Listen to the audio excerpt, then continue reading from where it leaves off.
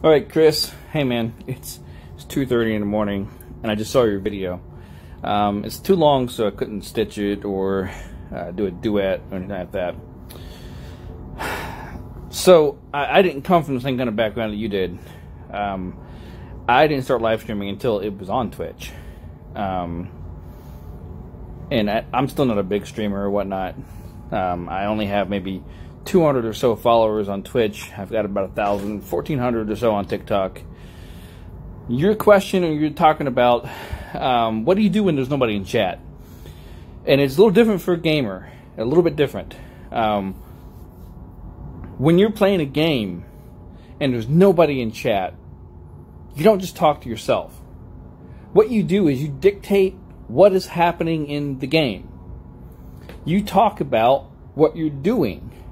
So the first thing you have to do is you've really got to find something that you want to do in the game.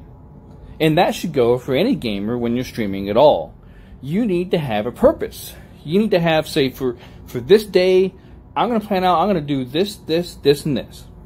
This is what I'm going to do in this game.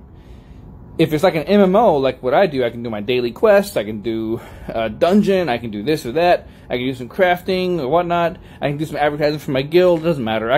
I find things to do. And as I'm doing those things, I just say, I'm going to walk over here, I'm going to talk to this guy, let me see what's going on here, oh, okay, yeah, I'm done with that. Man, I'm going to craft a sword. Man, it's a lot of swords right there.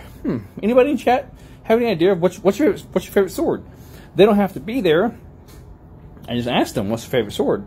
Because, I don't know, maybe I can clip that later and put it on TikTok and say, what's your favorite sword? You know, I just come up with things that I can ask people later on in my stream, and that's something that I can clip. That's something that I can turn into a TikTok.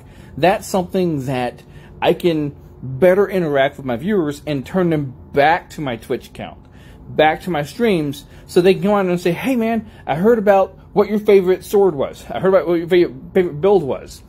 And let me talk to you about that. Awesome. Awesome stuff there. I like that your whiteboard is so full because you are doing just chatting. That's a lot more difficult, and I commend you for that. Because you have nothing but you to present there.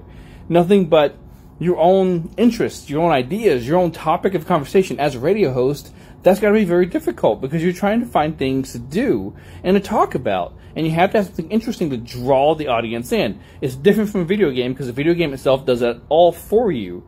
But anyways, I want to ask you, what are some tips you can have for video game guys that you have learned as a radio guy?